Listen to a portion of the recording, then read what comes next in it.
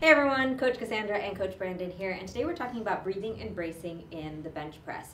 We talk about being able to have optimal spinal mechanics in breathing and bracing mechanics in that ribcage over pelvis posture. However, in the bench press, the rules kind of change because now we're talking about being able to breathe and brace not only in a supine position, but in a global arched position. So, Brandon, go ahead and lay back and get set up here. So just because you're creating a global arch with the bench press doesn't mean that the rules change for the breathing and bracing mechanics.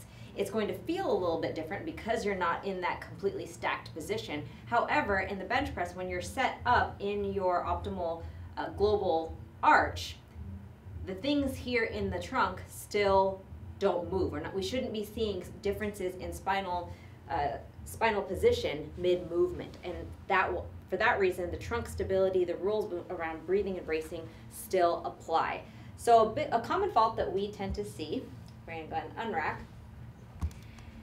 are one, either people are trying to create more of an arch and so they end up relaxing here and kind of pulling their sternum up and letting that rib cage protrude, right? Or they forget about what's happening here and they start reverting back to some chest breathing mechanics. And as that happens, one, you can see how his shoulders move around just by a breath.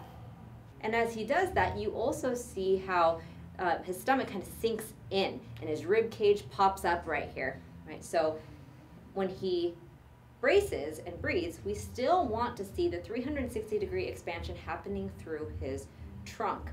Go ahead and do that, Brandon. Yeah, and as you can see now, we're seeing less of that sunken in abdominal cavity, right? We're seeing that 360-degree expansion. I can put my fingers here, and as he braces, my fingers expand outwards, and he still never changed his spinal positioning. If anything, that brace is also going to help reinforce that global extension that we're looking for in the bench press. It's also important because we want to make sure that our lats and our shoulders are set in a good place. If we're having a lot of rib cage movement, then we're starting to lose the stability of the lats and shoulders in the bench press, and we don't want that. Brandon, anything to add?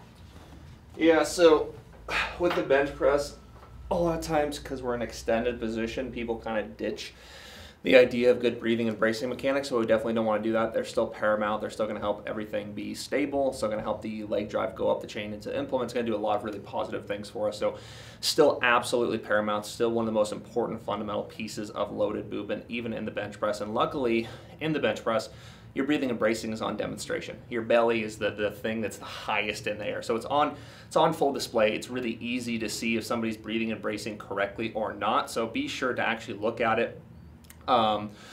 Look at it, cue yourself for it, and make sure you're doing it correctly. We should see global expansion still. And again, we should see very little of the chest moving vertically. Again, we want that nice horizontal breathing pattern for optimal IEP and good full body stability for the bench press.